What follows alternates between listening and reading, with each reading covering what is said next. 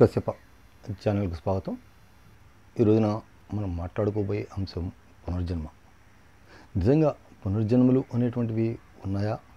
నిజంగా పునర్జన్మలు అనేటువంటివి ఉన్నట్లయితే కనుక వీటికి సంబంధించినటువంటి నిర్దిష్టమైనటువంటి ఆధారాలు ఏమైనా ఉన్నాయా అని మనం ఒక్కసారి కనుక లోతుగా పరిశీలించి చూస్తే దానికి అవును అనేటువంటి సమాధానమే వస్తుంది. ప్రపంచానికి నాగరికత నేర్పినటువంటి అద్భుతమైనటువంటి ఆధ్యాత్మిక భావనలకు ఆలవాలమైనటువంటి భారతదేశం లోపల పునర్జన్మ సిద్ధాంతం ఏదైతే ఉందో దీన్ని 190% మంది భారతీయులు విశ్వసిస్తారు అని చెప్పడం లోపల ఏమాత్రం సందేహం లేదు. హిందువుల యొక్క పవిత్ర గ్రంథమైనటువంటి భగవద్గీత ఏదైతే ఉందో ఈ భగవద్గీత కూడా ఈ పునర్జన్మ సిద్ధాంతాన్ని గురించి చెప్తుంది. దీని లోపల మనిషి జీర్ణమైనటువంటి వస్త్రాన్ని వదిలి ఏ విధంగా అయితే నూతన వస్త్రాన్ని ధరిస్తున్నాడో ఆత్మ జీర్ణమైనటువంటి శరీరాన్ని వదిలి నూతన శరీరాన్ని చేరుకోవటం జరుగుతున్నది అని చెప్పి గీత లోపల కృష్ణుడు స్పష్టంగా చెప్పినట్లుగా మనకు కనబడుతూ ఉంది. అట్లానే దీనికి సంబంధించినటువంటి ఆధారాలు కూడా ద్వాపరయుగంలోనే ఉన్నటువంటి భీష్ముని యొక్క కథలో కానవస్తాయి. భీష్ముని పైన పగతోటి అంబ ఎవరైతే ఉన్నారో ఈ అంబ పరమేశ్వరుని గురించి ఘోరమైనటువంటి తపస్సు చేస్తుంది. ఘోరమైనటువంటి తపస్సు చేసినటువంటి ఈ అంబ పరమేశ్వరుడు ప్రత్యక్షంగానే భీష్ముడిని చంపేటువంటి వరం అడుగుతుంది. ఈ జన్మలోనే కాదు మరు జన్మలో కూడా నువ్వు భీష్ముడిని చంపలేవు, కాకపోతే వచ్చే జన్మ లోపల భీష్ముడి యొక్క మరణానికి నువ్వు కారణం కాగలుగుతావు అని చెప్పి చెప్పగానే ఆ చాలు నాకు అని చెప్పి అప్పటికప్పుడే అగ్నికి ఆహుతై తర్వాత కాలం లోపల శిఖండిగా జన్మించి కురుక్షేత్ర సమయం లోపల అర్జునుడి రథం పైన శిఖండిగా నిలిచి భీష్ముడి యొక్క మరణానికి కారణమైంది అని చెప్పి మహాభారతం యొక్క గ్రంథం వల్ల మనకు తెలుస్తూ ఉంది.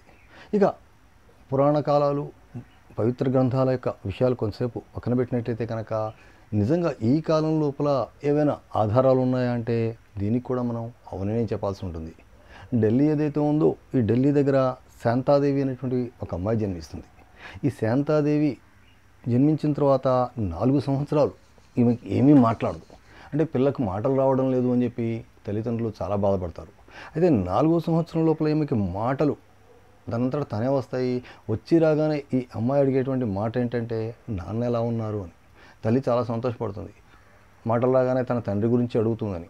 అక్కడితో ఆకుండా పాప నా బిడ్డ ఏం చేస్తున్నది, మా నాన్న ఎక్కడున్నారు, ఇట్లాంటి ప్రశ్న అడగగానే ఈ పిల్లకి బిడ్డ ఉండడం ఏంటి, మతిగాని చెల్లించిందా అని చెప్పి తల్లి ఒకంత ఆందోళనకు గురవుతుంది. దీంతో అమ్మాయిని తరచి అడగగా నాది ఈ ఊరు కాదు, నా పూరు మాత్ర అనేటువంటి గ్రామము, అక్కడే నా యొక్క భర్త బిడ్డ నా యొక్క తండ్రి వీరంతా ఉండేవాళ్ళు, నేను ప్రసవ వేదనతో మరణించాను ఇట్లా చెప్పగానే వీళ్ళంతా దిగ్భ్రాంతికి లోనవుతారు.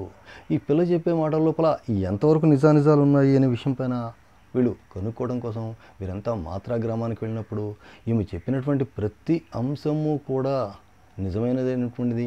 ఈమె చెప్పిన ప్రతి విషయానికి కూడా అక్కడ సుస్పష్టమైన ఆధారాలు వీరికి లభిస్తాయి. అంతేకాకుండా ఈమె చెప్పినటువంటి ప్రతి ఒక్కరిని కూడా ఈమె కొడుకు ఈమె భర్త వీరందరినీ కూడా ఈమె గుర్తుపట్టడంతో ఆ కాలంలో అది పెద్ద సంచలనమే అయింది.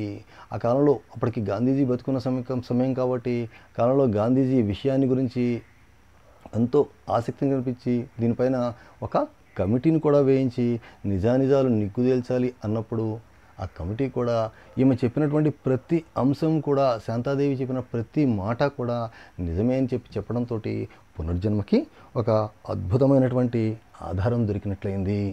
అట్లానే ప్రఖ్యాత తెలుగు సినీ నవల రచయిత అయినటువంటి సూర్యదేవ రామ్మోహన్ రావు గారు రచించినటువంటి మనోయజ్ఞం పుస్తకం ఏదైతే ఉందో ఈ మనోయజ్ఞం పుస్తకంలో కూడా పునర్జన్మ సిద్ధాంతానికి సంబంధించినటువంటి పూర్తి వివరాలు ఏవైతే ఉన్నాయో వీటిని ఇవ్వడానికి ఆయన చాలా వరకు ప్రయత్నించారు.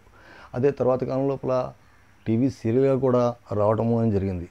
అట్లానే ఈ పునర్జన్మలకు సంబంధించి పాతకాలం నుంచి కూడా అనేకమైనటువంటి సినిమాలు వస్తూ ఉన్నాయి.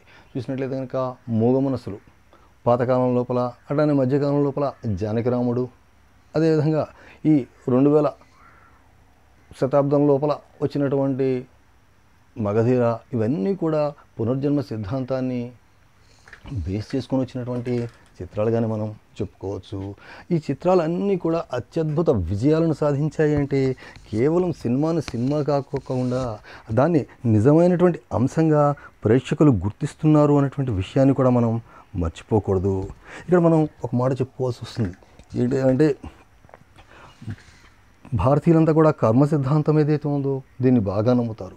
ఏ పని కూడా దాని అంతటా అదే జరగదు. ప్రతి పని జరగడానికి దాని వెనక ఏదో ఒకటి కారణం అయి ఉంటుంది అనేటువంటిది భారతీయుల యొక్క పూర్తి విశ్వాసము.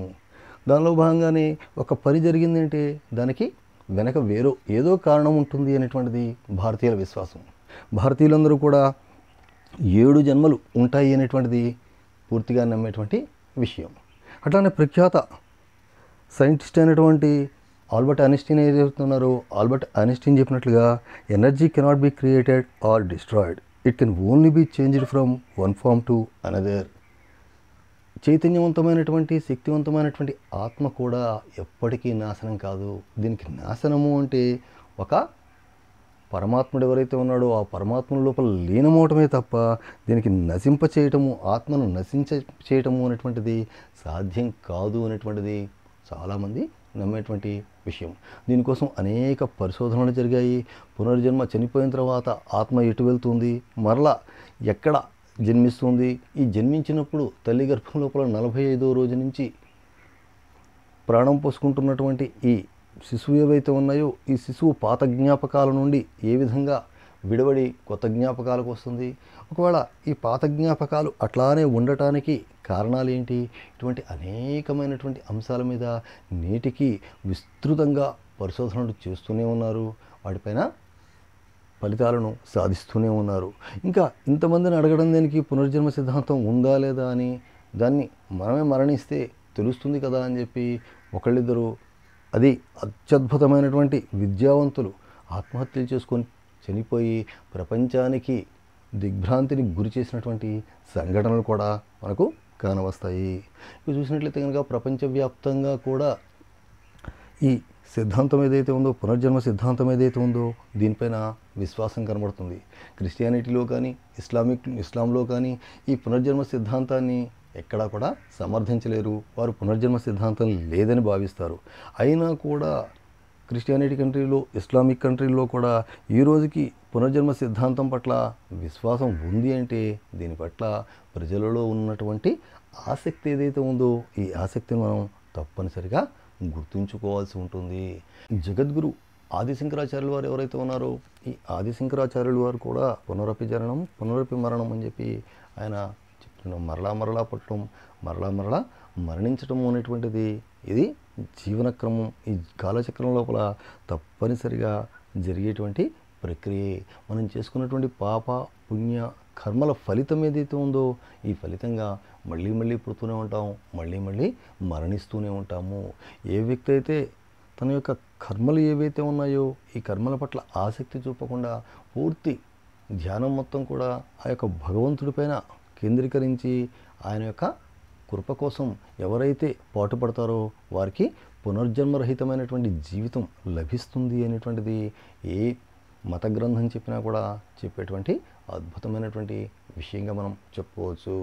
ఏది ఏమైనా కూడా మనం చేసేటువంటి మంచి చెడులు ఏవైతే ఉన్నాయో వీటి ఫలితాలను మరలా మనం జీవించడం ద్వారానో లేదా మరలా మన యొక్క వచ్చే జీవితంలోనూ అనుభవించాల్సి వస్తుంది అనేటువంటి భావన ఏదైతే ఉందో ఈ భావన మనిషికి నైతిక జీవనాన్ని జీవించడం లోపల ఎంతగానో దోహదపడుతుంది అని చెప్పి మనం చెప్పుకోవచ్చు.